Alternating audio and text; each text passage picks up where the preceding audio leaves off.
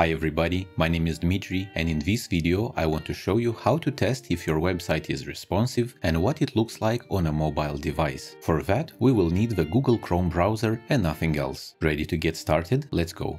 A responsive website adapts the layout to the viewing environment by using fluid, proportion-based grids, flexible images, and CSS-free media queries.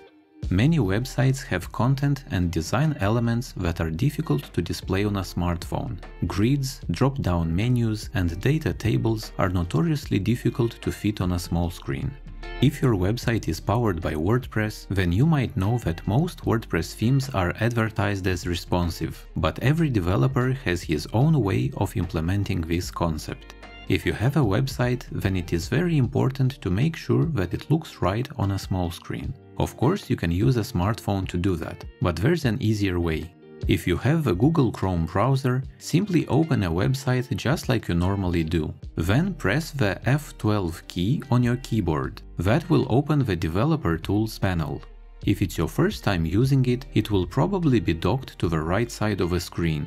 Now that we have it open, in the top left corner of the panel you will see this icon of two devices. If you click on it, you will toggle the device toolbar. This creates a frame around your website, and you can easily test it at any width.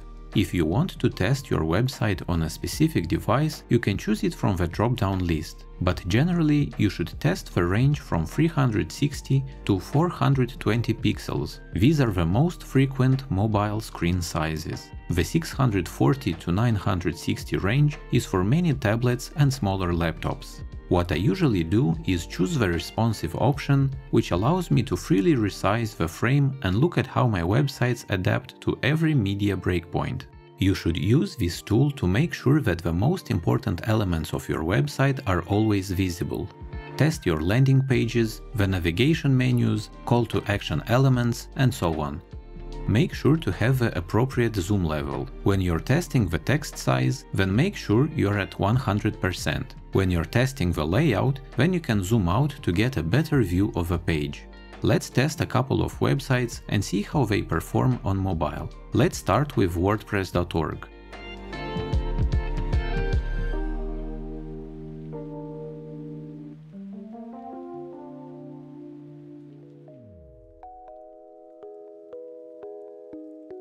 The homepage looks to be fine.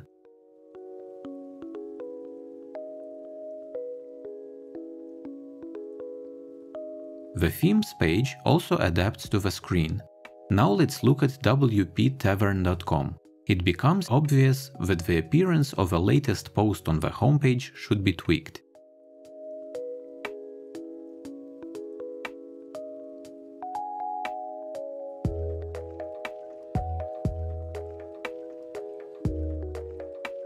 What I would do is reduce the white space on the sides and reduce the font size and line height of the post title. This is what it can look like with just a few code edits.